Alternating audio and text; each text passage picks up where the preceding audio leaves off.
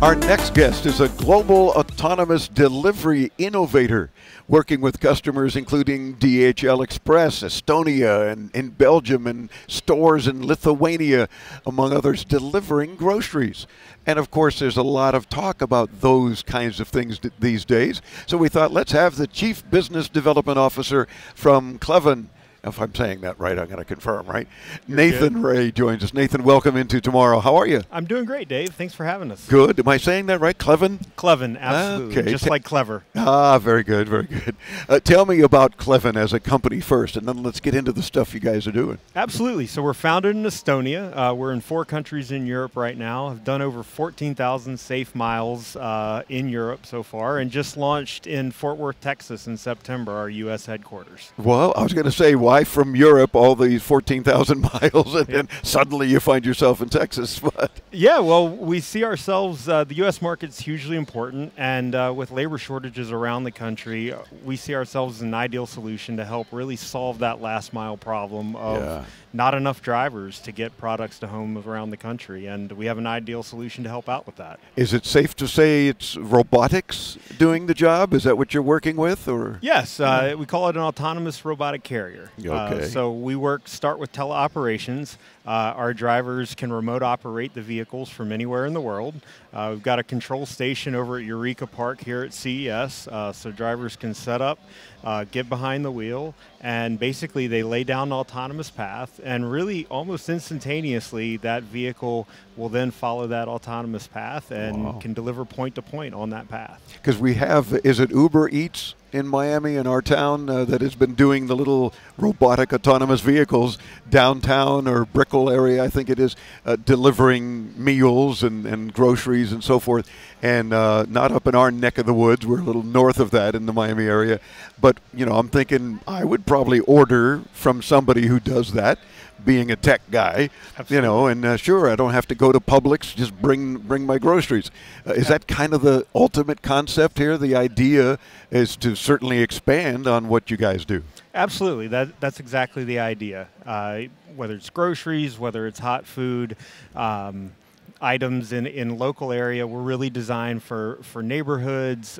Think of 3 to 5 miles from wherever that food's coming from.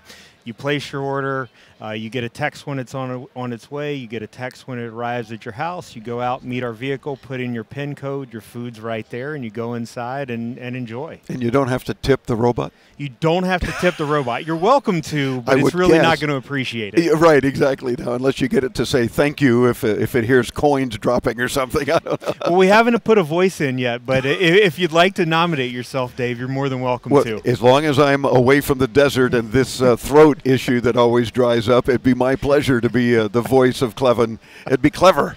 There you go. I'd like that. What about the mapping technology? I understand you guys are doing some really unique things with that. Yeah, one of the biggest differentiators for our technology is that when we go into a market, we don't need that multiple month kind of lead time to go into a market. We can set down the path with our vehicles, and so we're able to scale really quickly, really as fast as any customer wants. So are you, for example, running vehicles to do your own mapping? Yes, we map from the vehicles. Wow. And so scalability is one of our key differentiators. So really as fast as we can deploy vehicles, we can start mapping new neighborhoods. And that's one of the cool things about our company is that we really started with the product in mind, built a product that's all weather, all types of day, and really can scale very quickly. Yeah, apparently. And other cities here in the U.S. that you are working on or soon to visit? Tell me Miami is one of them. Because Uber needs some competition. Come on. Well, you know, we'll new cities, we'll have to wait and see on where we go next. We just actually launched in September, and so right now our focus is really developing those partnerships with the localities. I've talked to quite a few very interested cities here at CES, but yeah, that's really our focus now, is expanding across the U.S. market, getting the name out there, developing those partnerships, including working with localities to talk about, you know, how we can implement this, work with the authorities to really introduce them to the vehicle. And we're really proud of our safety record. 14,000 miles without a safety incident. Yeah, that's I really mean, exciting. that's a good track record right there. How do you determine what cities that you're going to next seriously consider? Are there particular factors involved? A lot of it comes down to regulation. Here in the U.S., autonomy is very new. Every state is almost like a new country in terms of different regulations. And then the counties in the state and the cities in the county, and yeah, it gets nuts. Exactly. And so some areas are more kind of forward-looking and more looking to adopt the new technology and be a part of that. And so that's really what we're looking for. Cities, localities, and then the companies in those areas who kind of want to be on the bleeding edge of technology, and so that's really how we identify where we want to go. How big is this vehicle that we're talking about? It's about 8 feet long, 5 feet tall, so relatively small. Really, like I said, designed for that local neighborhood delivery. Other different thing about us is it's multifunctional. So while last mile food delivery is really kind of our niche, you can put a flatbed on the back. You can put security camera, so for like neighborhood watch, it can kind of patrol your neighborhood. Vending machine, really anything you can fit on that 8x5 foot frame. Where you want to save transportation costs, save those labor costs, you can apply to our vehicle. You should talk to our friends like Andy who run a security company and say, you ought to, because they are very forward thinking and they're doing everything they can with tech. And you say, you know what, why don't you guys be one of the first test group? Because I can see that in and of itself, as an autonomous vehicle, can really be handy. And you're not having to pay a human to patrol an area. Absolutely. I should get Andy's number after the show. Absolutely, and his business card, because I think those are the kinds of things that'll make a difference. And real quick, where do you see this whole autonomous delivery industry going into tomorrow? I think the big thing that isn't going to change right now is the labor market is only going to get tighter.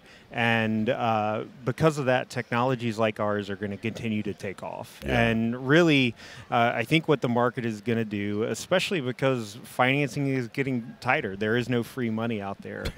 Companies like ours, where the product is proven and ready to go, I think are really going to differentiate themselves from others. And so you're going to see companies that have the product that are ready and able to deliver value to customers. I think you're going to really start seeing them succeed and take off and really separate themselves in the market over the next couple of years. Well, Nathan, you're a delight to talk with, and covering tech, it's what we do. So these are the things that get us excited for our audience as well. So be sure to keep us informed about things going on, and we're happy to talk to our audience about it as well. Absolutely. Appreciate the time, Dave. It's been a pleasure. My pleasure, too. You want to visit them at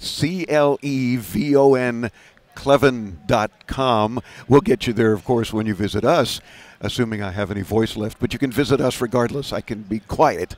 And you can visit intotomorrow.com. Coming to you from the Human Touch Massage Chairs exhibit. And I need a massage for my throat. I don't think any of their chairs do that. That would probably not be safe. But do check out all of the videos from here in Las Vegas this week at intotomorrow.com. Meantime, stay tuned. I'm Dave Graveline. There's much more to come right here on the Advanced Media Network.